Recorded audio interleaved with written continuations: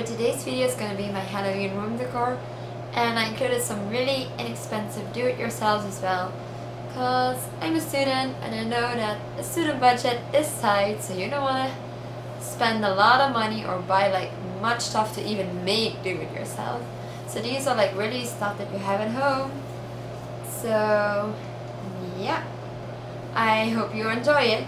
And for my dorm room tour, I will probably do it as soon as I hit like 100 subscribers. So if you want to see that, please subscribe and don't forget to give this video a thumbs up if you like me to do more Halloween more Halloween do-it-yourselves or like room decor kind of stuff. And then I'll talk to you soon. Bye.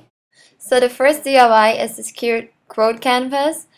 And I started out by just getting some cardboard from a box that I just cut open.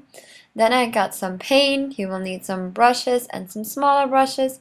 So I just started by painting a base and then just really simply painting the letters on it. And I did two different kinds. And the second do-it-yourself that I did was a candy bowl. And I started with a plain bowl, which is a margarita glass. Then I got some candy corn, some cute stickers, and a marker. So I started out by decorating the glass with some stickers. I wrote some cute Halloween inspired quote on the glass. In this case, do you dare? And then I filled the whole glass up with candy corn.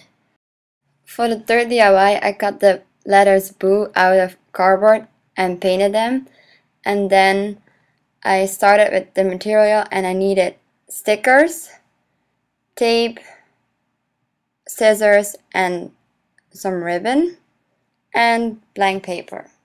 I started out with cutting the ribbon in 3 equal pieces because you will need 3, 1 for each letter, and then I put stickers on each piece until they were about even and I liked the way they looked. Then, because we cannot put stickers on our wall in our dorm, I covered the back of the stickers with paper so they wouldn't stick to my wall. So I did that for each of the stickers.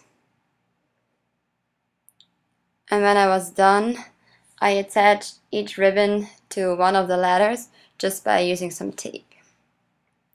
And then with some stickers that were allowed, I posted on the wall. And then I started decorating and putting everything into place. So that was my whole Halloween inspired video. I hope you like it and I'll talk to you soon.